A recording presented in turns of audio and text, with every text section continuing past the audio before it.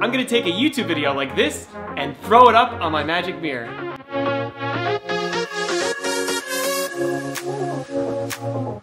Welcome back to my channel. If you want to stay up to date on the latest videos, don't forget to hit that subscribe button. Today I wanted to show you two magic mirror modules that look really awesome up here on the wall. If you don't know what a magic mirror is, I'll throw some videos up in the card that'll walk you through how you can make one of your very own. The two modules I'm going to show you today are a YouTube module and a Google Photos module. Now, the way that we're going to manipulate and work with a mirror is to use this magic mirror remote. And to get a better view of it, I'll throw it down here on the bottom of the screen so you can walk through it with me. But the remote allows me to manipulate what's up on the mirror. I can hide or reveal modules. I can actually even augment the configuration file from my phone, and I can do a number of other things. This just makes it a little bit easier than going on your laptop or your computer and going through SSH and VNC, which are just basically remote ways to access your Raspberry Pi magic mirror while it's up on the wall. So using Iframe, which is a way that we're going to embed video on a web page, we're going to embed a YouTube video or a YouTube playlist up here on the magic mirror.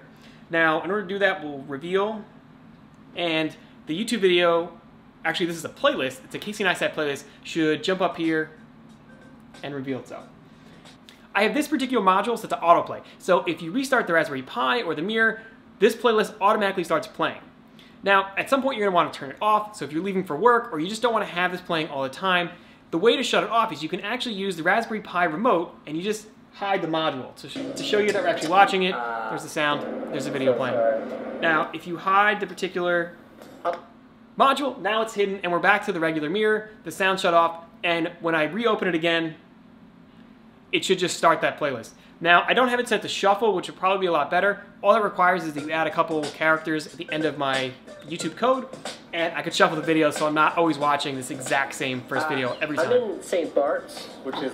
This also, I think, has a huge benefit. If you're getting ready in the morning and you like listening to music, you can make sure that you connect the playlist like your favorite artist or your favorite type of music, and when that playlist gets updated, it will do the same up here on the magic mirror, so you're constantly getting like new content or new videos. The most difficult thing when I was putting together this YouTube playlist was that I couldn't get the sound to work. Now, not really Soundcard on a Raspberry Pi, but the sound configuration is not great on some of the Raspberry Pis, so you kind of have to work with it for each individual module or each individual program on your Raspberry Pi.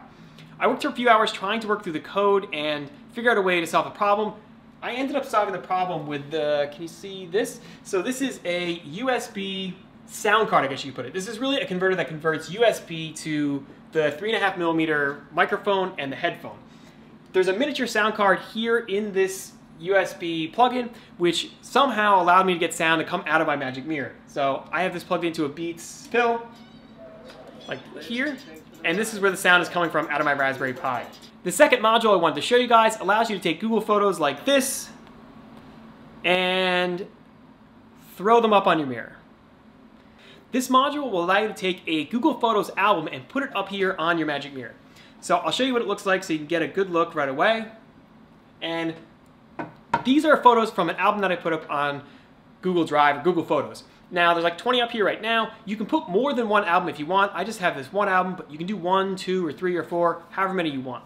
The cool thing about this module is that once you get it up in your mirror and you get things working, you can update all the photos just by updating the album in Google Photos. Once you update the album, it'll update here on the magic mirror. So it's kind of cool because the photos can stay continually fresh, and you don't have to do like any heavy lifting or heavy coding to get it to work like that. I hope you guys enjoyed these two modules. I think they look really cool. If you want to see more videos like this, don't forget to comment below. And as always, if you want to stay up to date on the latest content, don't forget to hit that subscribe button, ring the bell. I will see you guys later.